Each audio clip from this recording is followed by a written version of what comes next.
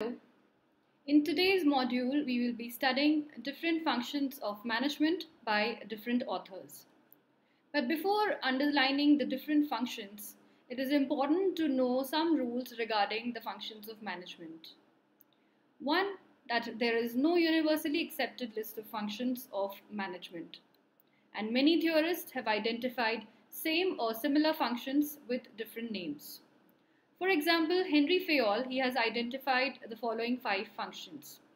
1, that is planning. Second is organizing. Third is commanding. Fourth, coordinating. And fifth is controlling. Now, it is also known as POCCC in short. Now let's understand the different functions of management given by Luther Gulick. Now, he coined the word POSTCORB for the 8 functions, which is as follows: planning, organizing, staffing, D stands for directing, C stands for coordinating, O stands for organizing, R stands for reporting, and eighth one is budgeting. So POSTCORB. Now, these 8 functions are considered to be the major functions of management and widely used functions of management. Now, let's see the different functions of management given by Koons and O'Donnell. They have given the following 5 functions, which is planning, organizing, staffing, directing, and controlling. Now, first, let's understand what exactly is planning. Let's see the 5 different functions of management in a little bit more detail. So, planning is basically determining the future course of action, what exactly we will be doing in future. Now, it can be of the long term, that is of more than 5 years, or planning can be short term, that is of less than 5 years. Now, how does a manager plan? Now, there is a procedure through which a manager does his planning. Now, the first thing is establishing of objectives.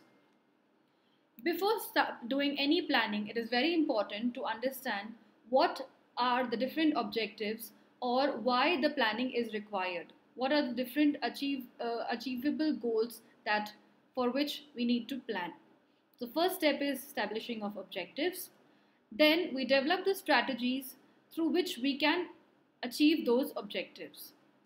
After which we establish different policies. Now, policies are the framework under which the objectives need to be established. Then we develop a program for accomplishing those objectives. After which we also establish our schedule and budgets. Now, schedule is the time frame within which the objectives need to be fulfilled, and budget is the resources, the amount or money that will be required to accomplish that objective. After establishing the schedules and budgets, we establish our procedures by which we will be doing our different planning procedures. Now, after establishing of procedures, we identify the potential problems. What are the problems that could occur during the course of achieving our objectives? Once we identify the potential problems, we develop preventive or contingent action plan. Now, how can we overcome these potential problems? We need to study that as well. After that, we coordinate throughout our planning process, and finally, we need to determine the planning premises under which the planning will be done. So this is the basic planning process. Second function of management is organizing. Now, as you can see in this picture, in the first part of the picture, we can see a big fish and it is trying to eat the small fishes because the small fishes are not organized. So the big fish is more powerful. And in the second picture, you can see that as the smaller fish organized themselves, they were able to overcome or threaten the bigger fish. So it is important to organize even in an organization. So basically the process of organizing is dividing work into convenient tasks or duties. It involves grouping of different duties in the form of position. In an organization, we have different functions to be performed. So it is important to group those duties and give it in the name of a position. For example, the clerical position has to perform certain set of duties, the managerial position has to perform certain set of duties, and let's say the board of director has to perform certain set of duties. So it involves organizing involves grouping of duties in the form of position, and then we also group various positions into the form of departments. Now these departments can be marketing department, these departments can be finance department, HR department, and so on. So we group various positions into departments, and we also assign duties to individual positions. And then we also delegate authority to each position. Now, if we are giving some responsibility, it is important to also give them the authority. So this is all included in organizing your work. The next function is staffing. Staffing is all about getting right people for the right job.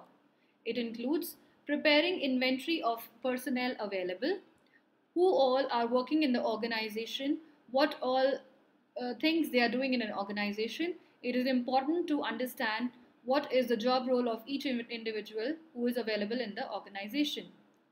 And once we identify that these are the manpower or personnel that we already have, we also need to identify the gap between the manpower required and manpower available. If we do not have sufficient manpower, it is important to identify that gap. Once we identify the gap, it is also important to identify the sources from where people will be selected, from where we will be getting more manpower which is required for the organization. After the sources are identified, it is also important or a part of staffing function to select people which are important and right for the right job in the organization. After selection, the process does not end here. It is also important and a part of staffing to train and develop these individuals, which will help in accomplishing the organizational goals. And also, it is important to fix their financial compensation and to appraise them periodically to keep them motivated and to keep them with the organization. So these all things come under the function of staffing. The next function is directing. Now, directing involves leader and its subordinates. So, it is the process of instructing, guiding, and inspiring human factors in the organization to achieve organization objectives. The superior manager, he needs to communicate to subordinates about their expected behavior. They also need to guide them, to lead them, and to motivate them to perform better. Thus, directing includes communicating, motivating, and leading by the superior to its subordinates, which is also a very important function of management. Next is controlling. Now, controlling is a circular process which involves setting up of standards, measuring the performances, comparing performances, and taking corrective action, and then again setting standards. So basically, controlling, it ensures that things are going as they should, according to the plan.